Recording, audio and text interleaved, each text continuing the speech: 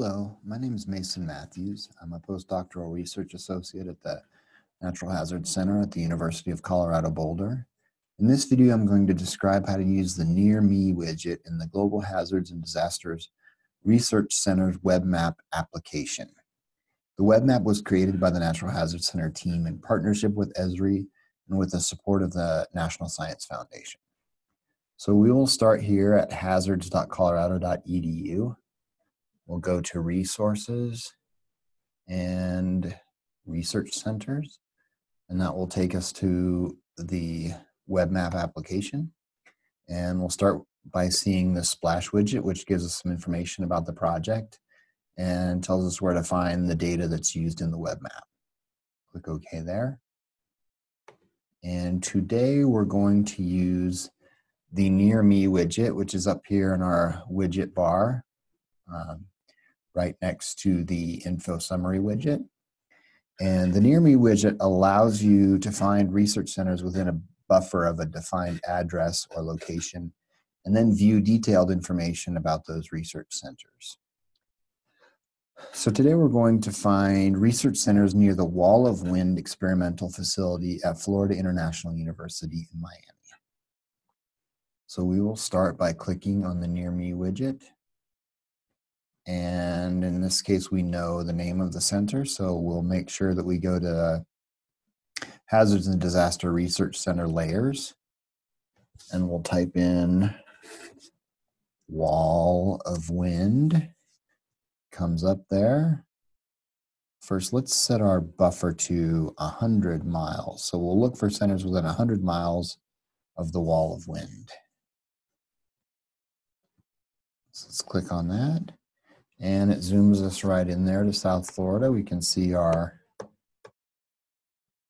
buffer. Scroll down a little bit. You can see the Wall of Wind right here. If we want to, we can click on this logo here in the pop-up, and it'll take us to the Wall of Wind's website, and we can learn a little bit more about who they are and what they do.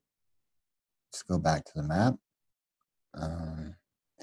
And the Near Me widget has given us a list of the centers that are within 100 miles of the Wall of Wind and some information about how far away each center is. And if we click on a center in that list, we find a little bit more information. Again, we could go to their website if we want to. And we can go back. And so that's kind of a nice option to search for centers in a particular area. The other option that we have, let's go ahead and zoom back out here. The other option we have for the Near Me widget is to select by point. So we don't have an address, but we know kind of where we want to search for centers. We can click on this set location point. Let's do that. Let's look for centers in southern Louisiana. Click on that, and we found all the centers that are within 100 miles of this particular point. So once again, we can go through and look at the information about each of those centers, see how far they are away. And so those are kind of nice options there for the Near Me widget. We hope this tutorial was useful for you. Please see our other videos associated with the Global Hazards and Disaster Research Center's map.